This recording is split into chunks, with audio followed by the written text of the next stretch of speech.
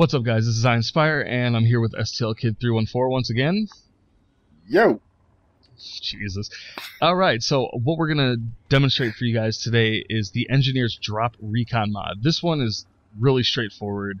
Should be a pretty quick demo. So right over here I have set a random ordnance drop. It's not that random because I set it at 15 seconds so that we don't have to wait 20 years.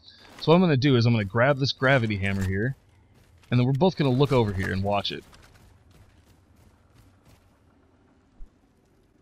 Okay, now at this point I can see that it's going to be a gravity hammer that drops 23.8 meters away. Can you see that, STL KID? I can't see anything. Oh. And there it is. Very nice. Pretty simple. You can see the future. Okay, so now we're going to give you somewhat of an idea of the range of this. Last time that I tested this, I got about 80 meters away and I could still see it ahead of time. So I'm going to take this hard light shield here, and I'm just going to bolt.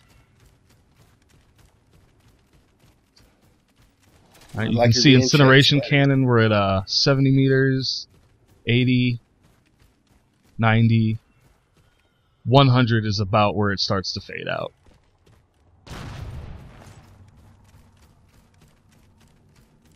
Very nice. So this is pretty helpful. I mean, it's not probably the most helpful perk or support upgrade, but it's definitely something that can't hurt to have, especially if you mix it with another class. Okay, so another part of the test that we're going to do, just because I'm anticipating the question of does this work for enemy drops, we're going to show you. And one thing to keep in mind is that when a person calls in a personal ordnance drop, even if it did work, it's just too fast.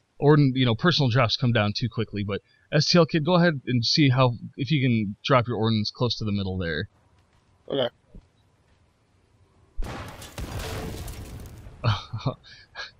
So you could see it. If it had shown, it would have dropped down. It would have said Sam, and I don't even have a waypoint over this or anything like that. So it does not work on personal drops. Yeah. No way. Oh. Damn it. Coming with me, mother.